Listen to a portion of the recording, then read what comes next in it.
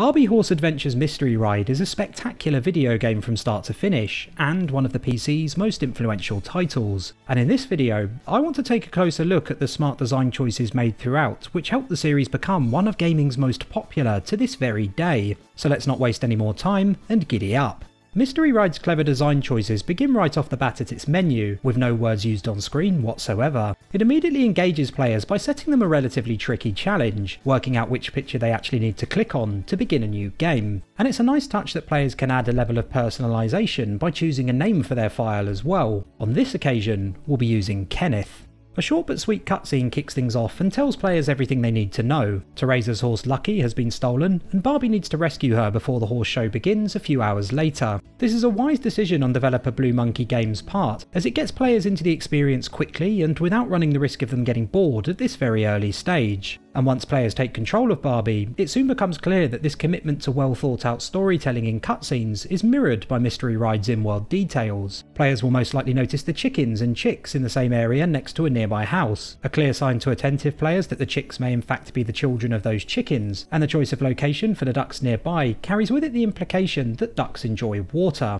They're easy details to miss, but this is in-world storytelling the likes of which had rarely been seen when the game was released back in 2003, and it's great that players are treated like adults and trusted to make these connections themselves, rather than them being spoon-fed like so many other titles used to do. After taking advantage of the game's robust customization options, choosing a horse named Toffee and a dashing yellow top, players also have the opportunity to get acquainted with 3 of the game's primary mechanics, riding, the slingshot and herding, in a safe setting before Mystery Ride becomes much tougher later on. There's not much to say about riding and the slingshot, but herding has an extraordinary design choice built into it, one which may be my favourite in any video game I've covered. As I'm sure you're aware, most if not all games on the market at the time featured some kind of herding mechanic, but consoles and PCs simply didn't have the processing power required to create a realistically sized herd. But this problem is solved with ease in Mystery Ride, and in the most ingenious of ways, by making one animal sound like 7.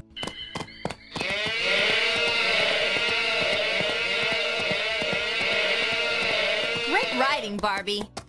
Beginning the search for Lucky, players are introduced to bonus bags, rewards for those who take the time to search off the beaten track. Each will contain either flowers or paint, which can be used to decorate the area where the horse show's prizes will later be awarded, a great way of ensuring collectibles have a real and tangible effect in world, and a real motivator for players as well. And it's here I want to talk briefly about the horse riding mechanic, because it is fantastic. Not only does it control extremely well, but players can choose to walk or canter, and they can even choose whether jumping is done manually or automatically. Indeed, it's so good that its influence on video games can be seen to this day in the likes of Red Dead Redemption 2 and The Witcher 3. It was allegedly even an inspiration for Nintendo when developing Ocarina of Time's horse riding mechanics as well, which is particularly impressive given Ocarina of Time was released some 5 years before Mystery Ride. Moving on, these squirrels and their animations are a clear example of why Mystery Ride was the most expensive game ever made at the time of its release, and that budget also allowed Blue Monkey to include game-changing features such as metal detection, which Barbie uses not long after to find her first of 4 clues. Players are then tasked with completing a horseshoe matching puzzle section, and like many of the puzzles featured throughout the game, it may be a little tricky for anyone who's not either extremely intelligent or a seasoned gamer. Using the mouse as a brush is also a really nice touch, which makes it feel like you really are brushing dirt off horseshoes, and helps keep things engaging even when it may take some players a little while to find the correct solution. Next up, players meet their first NPC, and it's here I want to highlight a slight faux pas in terms of the dialogue. Well, actually, I'm looking for my friend Teresa's missing horse.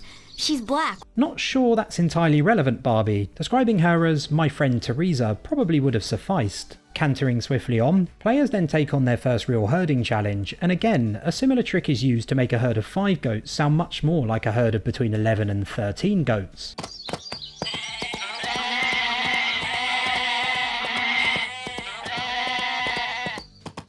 And after picking up another clue and watching the gate to the next area swing open as if by magic, which is very sloppy given how much care is paid to the little details elsewhere, players head to the watermill.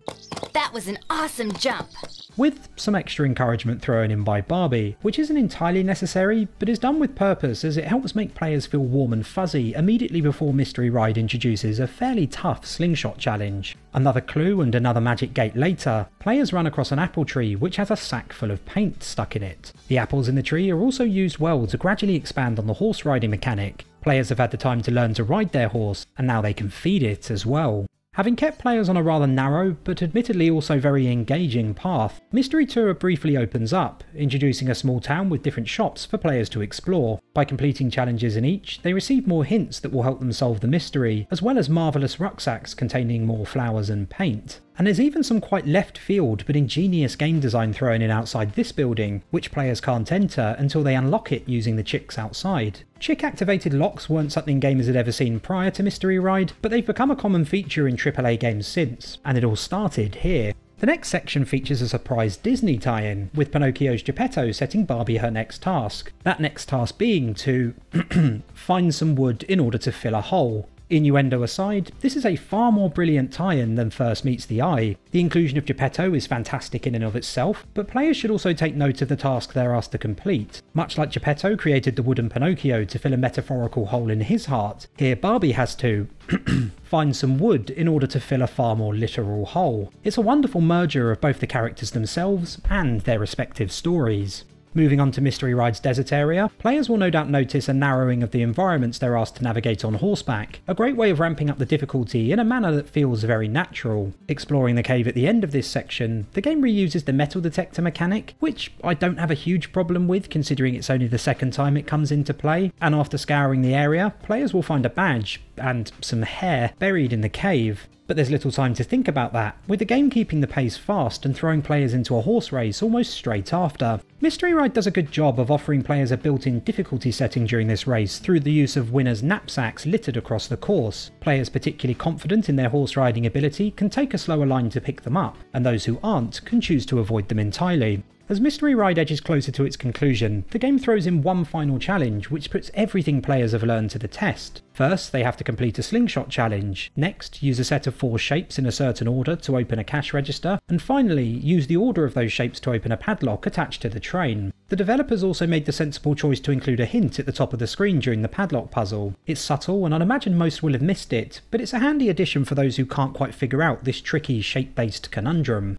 One piece of great sound design later, she's fine. And players finally find Lucky hidden on the train, but the mystery's not been solved quite yet, and just as players may think the game is coming to an end, Blue Monkey throws in one last twist surely no one saw coming. They task players with figuring out who committed the crime using a lineup of fairly similar looking cowboys using the clues they picked up during their journey, with Kathy Bates also being one of the choices for some reason. It's a lovely way to take everything players experienced during the game and tie it together in one neat package, which I'm sure was a real aha moment for the millions who have played Mystery Ride since its release some 18 years ago. Players are then rewarded for their efforts during the final scene, as Teresa wins the competition and is presented with the trophy. This scene also takes place in the area decorated with the many paints and flowers players collected by picking up the lucky satchels, which is a lovely final flourish. And there's even a further gift in the form of a foal, which players can then feed and brush to their heart's content as part of Mystery Ride's robust free-form post-game content.